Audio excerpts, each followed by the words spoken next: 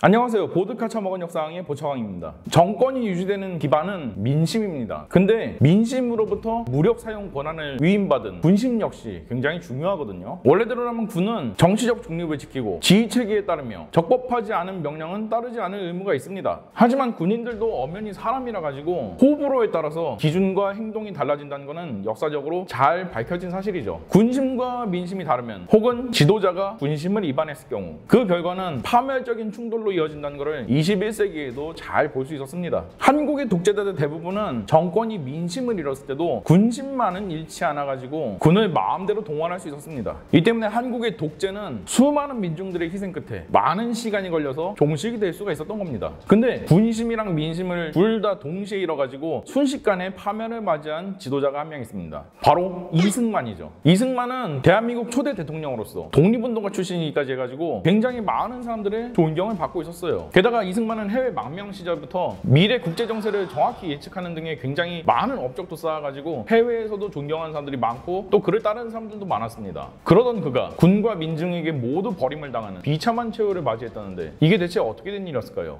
1945년 8월 15일 일본이 연합국에게 항복하면서 인류사에 큰 상처를 남긴 제2차 세계대전은 끝나게 되었습니다. 이와 동시에 일본에게서부터 36년 동안 지배를 받던 한국도 역시 독립을 쟁취할 수가 있었죠. 하지만 38선을 기점으로 북쪽에는 소련군이 들어오고 남쪽에는 미군이 들어오면서 한반도가 분단돼 버리는 비극을 맞이하기도 했습니다. 하지만 어찌되었든 고국이 일본의 지배로부터 해방이 되었으니까 해외에 거주하던 많은 조선인들은 한반도로 대거 귀국하기 시작했죠. 유명한 독립운동가들도 예외가 아니어가지고 분단된 남쪽 지역에는 김구와 이승만 등이 대대적인 환영을 받으면서 귀국했습니다. 이런 유력 정치인들이 자신의 입장을 공고히 하고 앞으로의 한반도의 지도자가 되기 위해서는 자신만의 세력을 새로 구축하는 것이 굉장히 중요했죠. 근데 당시 한국에서 가장 파워가 셌던 세력이 어디냐면은 바로 경찰이었어요. 이게 어떻게 된 일이냐면은 1910년에 한일 합병이 이루어지고 나서 이때 권력이 따라오는 직종들은 대개 일본인이나 극소수의 친일파들한테 돌아갔습니다. 심지어 한일 합병 이후에 회사령을 발표하면서 조선인들은 회사조차도 설립을 할 수가 없게 되었어요. 이렇게 조선인들은 부와 권력 모두에게서 차단당했습니다. 근데 3.1운동이 일어나고 1920년대부터는 일본이 조선인들을 조금 풀어주는 방향으로 통치를 하기 시작해요. 일명 문화통치 시대의 시작이었죠. 그래서 문화통치의 일환으로 원래 헌병들이 조선의 치안을 담당하고 있었는데 이 헌병이 빠지고 대신에 민간 경찰이 들어가게 됐습니다. 근데 그 숫자가 턱없이 부족했어요. 그래서 조선인들을 모집하기 시작했는데 조선인들 입장으로서는 당시 부와 권력에 조금이라도 다가갈 수 있는 유일한 길이 바로 이 경찰이 되는 길이었습니다. 그래서 너도 나도 달려들어서 지원을 한 거예요. 결국에는 1935년이 되자 경쟁률이 19대 1까지 올라갈 정도로 굉장히 인기가 높았습니다. 당연히 고학력, 고스펙에 신체 능력까지 좋은 한마디로 엘리트들이 자연스레 친일 경찰 무리를 형성하게 되었습니다. 그래서 당시 상황이 어땠냐면은 조선 사람들은 순사, 즉 경찰이죠. 이 순사 나으리 온다고 하면은 무서워서 도망가는 지경이었는데 정작 성공할 수 있는 진로는 제한되어 있고 순사의 파워는 엄청나다 보니까 이 순사 시험 합격했다고 하면 마을에 잔치가 벌어지는 그런 아이러니한 상황이 전개됐죠. 해방 후 미 군정은 일본의 잔재를 없애버리고 새로운 경찰 시스템을 만들기 위해서 1945년 10월 21일 경무국을 새로 만들었습니다. 그리고 새롭게 경찰을 채용했는데 문제는 채용 우대 조건에 경력자 우대를 걸어놨다는 게 문제였어요. 결국 예전에 순사나으리 하던 그 양반들이 그대로 다 재임용 돼버린 겁니다. 이러다 보니까 친일 경찰들이 맥이 끊기기는커녕 기존에 자기들 하던 것처럼 각 지역별로 유지처럼 행세하는 일제시대 모습이 그대로 재현돼 버린 거죠. 거기다가 사회 엘리트들이 경찰을 한 거다 보니까 얘네 파워가 진짜 무적이었다고. 다만 이들의 치명적인 약점이 하나 있었어요. 바로 출신입니다. 죄다 친일 경찰 출신들이잖아. 근데 당시 민족 지도자들은 죄다 독립운동가 출신들이었어요. 그래서 친일파 척결한다고 난리던 때였거든. 그래서 경찰들로서는 자신들의 친일적을 슬그머니 무마시켜주고 자신들을 보호해줄 그런 대화와 타협이 먹히는 지도자를 지원해주기로 합니다. 그럼 일단 김구는 아웃. 왜냐면은 김구는 요인암살 그리고 사보타주에 아주 최적화가 된 전설적인 독립군 대장이었습니다. 근데 큰 문제가 하나 있었어요. 해방된 뒤에도 똑같이 독립군 대장 하던 것처럼 반대팔을 백주대낮에 쳐죽이고 다녔단 말이죠. 이런 지도자를 밀어주다가 나중에 이용같이 떨어지면은 출신 문제를 갖다가 핑계 삼아가지고 바로 숙청될 게 뻔하거든. 마찬가지로 김구 쪽에서도 일제시대 때 행적이 토 나올 정도로 악질인 친일 경찰들이랑 굳이 손을 잡고 싶어 하지도 않았어요. 여운형도 레전드급 민족 지도자이긴 하지만 건국준비위원회를 준비하다가 미군정이 이걸 완전히 부정하면서 완전 끈떨어진 매주 신세가 돼버렸거든. 게다가 해방정국에서는 좌우합작하자고 이상한 소리 하는 사람으로 분류되었으니까 당연히 나가리. 그렇다면 결국 유일한 거는 이승만밖에 없었죠. 이승만으로서도 땡큐였습니다. 물론 이승만도 독립운동가 출신이에요. 그래서 일본을 굉장히 혐오하고 친일파는 혐오하긴 하지만 당장 나라 모양새라도 갖추려면은 친일 세력이라도 필요하면은 포용을 해야 된다는 입장이었으니까요. 이렇게 해서 거래가 성사되었습니다.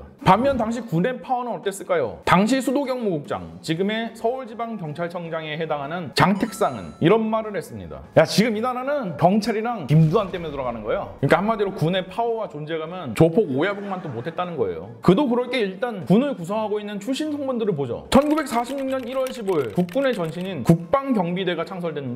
사람을 모집할 때 여기저기 사람이 오긴 했습니다. 근데 이 사람들은 크게 5가지 부류였어요. 첫 번째는 일본의 괴뢰군이었던 만주군 출신들. 당연히 진짜 일본군 하위 호환 완전 패잔병들이었죠. 두 번째는 일반 일본군 출신들, 역시 패잔병이었습니다. 그나마 이 일본군 무리 중에서 일본 육사 출신들이 능력적인 부분에서는 조금 낫다 뿐이었습니다. 뭐 당연히 그도 그럴 게 일제시대 때 조선인이 일본 육사 들어가기가 얼마나 힘들어요. 당연히 엄청나게 머리가 좋고 일본에 대한 충성심이 엄청난 사람들이어야만 일본 육사를 갈 수 있었다고. 하지만 이들도 결국은 패잔병 신세라는 거는 다름이 없었어요. 세 번째는 독립군 출신들이 또 많이 왔거든요. 이들은 실전 경험이 풍부하고 베테랑들이긴 한데 문제가 뭐였냐면은 자유시 참변 이후에는 죄다 국외에서 활동하다 보니까 국내에는 기반이 제로라고 해도 될 정도로 허약했어요. 이 점은 보초왕 채널의 자유시 참변 영상을 보고 오시면 이해가 빠르실 겁니다. 그리고 뭐 나머지 어중이 떠중이들, 마지막으로 굉장히 군에서 당시 비중이 상당했던 세력이 하나 있었어요. 바로 좌익들이었죠. 얘네는 애시당초부터 입대한 목적이 군의 좌익 사상을 전염시키고 또 무기를 쉽게 얻을 수가 있다 보니까 이 무기들로 무장 봉기를 하려고 군에 들어온 거였죠. 아니 상황이 이런데 군의 파워가 개미 오줌만큼이라도 있겠습니까? 당연히 이승만은 건국 시점부터 경찰을 우대하고 군을 푸대접할 수밖에 없었어요. 심지어 경찰 세력은 국회에서 의결이 난 친일파 처단법인 반민특위를 무효화시키는 데까지 성공했습니다. 또한 이승만에게 협력한 대가로 경찰은 미군에게서 받아온 최신 무기 그리고 피복들을 우선적으로 가져갈 수 있게 되었고 예산 역시 군보다 많은 수가 경찰에 할당되었죠. 애시당초 급여부터 군인이랑 경찰은 차원이 달랐어요. 반면 군은 일본군이 버리고 간 무기와 피복들을 주워가지고 재활용하는 중이었습니다. 옛날 일본 군복들을 갖다가 바느질하고 뜯어 고쳐가지고 입고 다녔어요. 급여도 굉장히 낮았죠. 물론 당시에는 좌우익들 간의 무장봉기들이 심심찮게 일어나가지고 이거를 진압하는 게 주로 경찰이었다 보니까 경찰의 힘이 좀 어느 정도 실리는 거는 어쩔 수가 없는 상황이었습니다. 그렇다고 해도 이건 너무 심한 수준의 차별대우였죠. 심지어 사회적인 차별대우는 더 심했어요. 출타나간 장병들 혹은 진짜 장교들까지 경찰들한테 대놓고 모욕당하고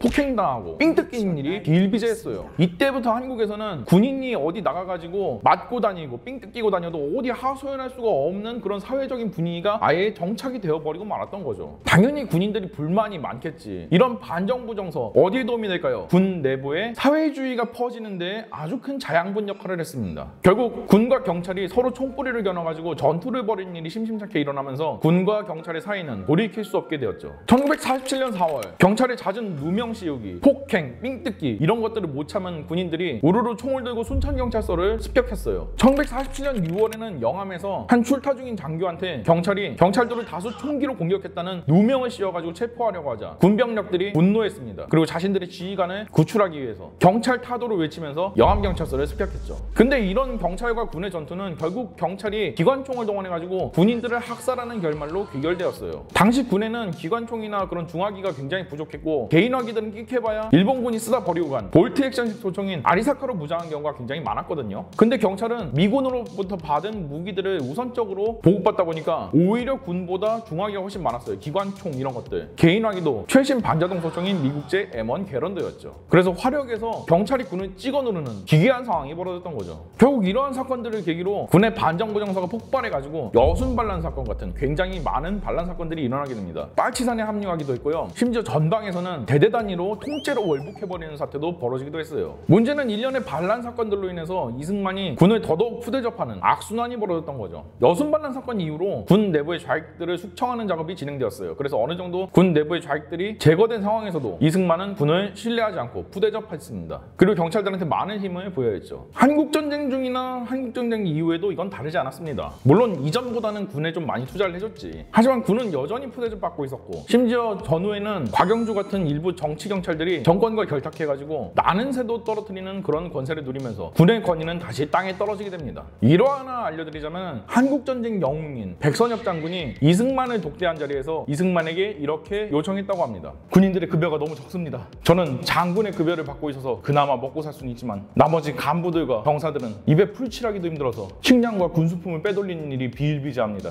부디 처우를 개선해 주시기 바랍니다. 그러나 이승만은 이렇게 화답했죠.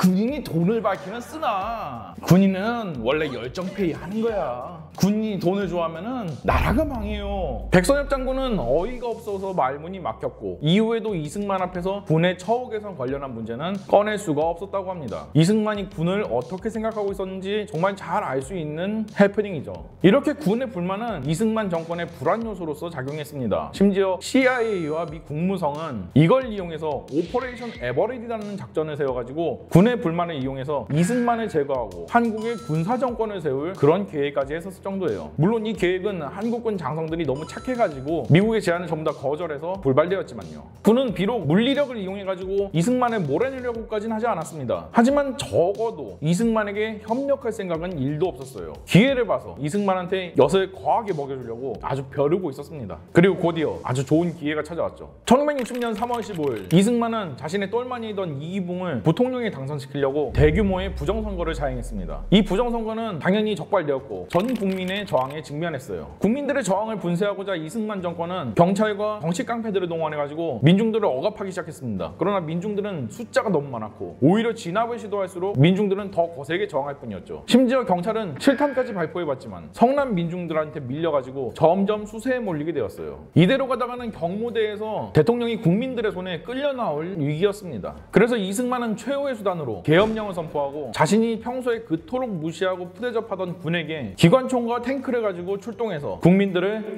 천안문해버리라고 명령했습니다. 그러나 당시 송효찬 계엄사령관은 이승만에게 이렇게 이야기했습니다. 출동은 하는데 진압은 할 수 없습니다. 우리는 국민들을 지키는 군인입니다. 그래서 시민들한테 총을 쏠 수가 없어요. 그래서 출동한 군인들은 시민들을 진압하지 않았어요. 오히려 시민들의 편에 서가지고 사실상 시위 내에 합세해버렸죠. 탱크 위에 수많은 사람들이 올라타가지고 군인들과 같이 서울 시내를 돌아다니는 사진이 4.19 혁명을 대표하는 사진으로서 기록될 정도였습니다. 마지막으로 기댔던 군에게 이승만은 버림받았던 겁니다. 결국 방법이 없다는 것을 알게 된 이승만은 하와이로 그의 주특기인 런을 할 수밖에 없었습니다. 이승만은 이렇게 군심과 민심을 둘 다 잃어가지고 하와이로 런을 했지만 문제는 거기서 끝나지 않았어요. 성난 군심 5.16 이후로 대변되는 군인만 보면은 벌벌 떨어야 되는 그런 공포의 시대를 여는 기폭제가 되었다는 점에서 한국 현대사에 굉장히 안 좋은 영향을 주었습니다. 게다가 한 번 낮아진 군인의 처우는 단순히 통치 측면에서 편하다는 이유로 이승만 시절 처우에서 크게 달라지는 것 없이 지금까지 왔다는 게 굉장히 큰 문제죠. 이렇게 민주주의를 지키려면은 군인에게도 합당한 처우를 해줘야 된다는 것을 잘 일깨워주는 사례입니다. 당장이라도 군인들에 대한 처우 개선을 강력히 추진해야 됩니다.